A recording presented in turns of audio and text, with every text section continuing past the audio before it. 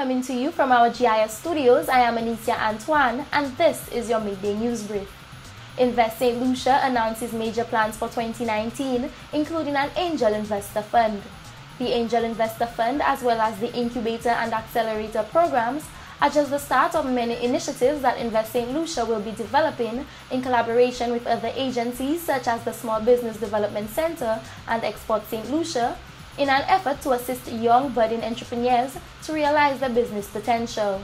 Invest Saint Lucia's main ongoing project, Pearl of the Caribbean, is on track, employing approximately 100 Saint Lucians.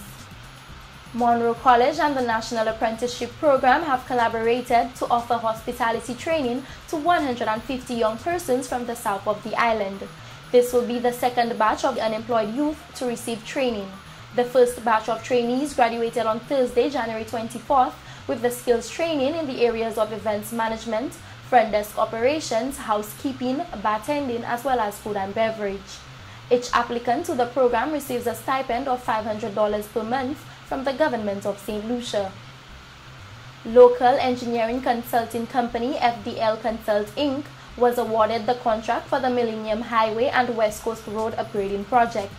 According to the Prime Minister Alan Chasney, the upgrading of this road will spur greater economic activity on the west coast of the island.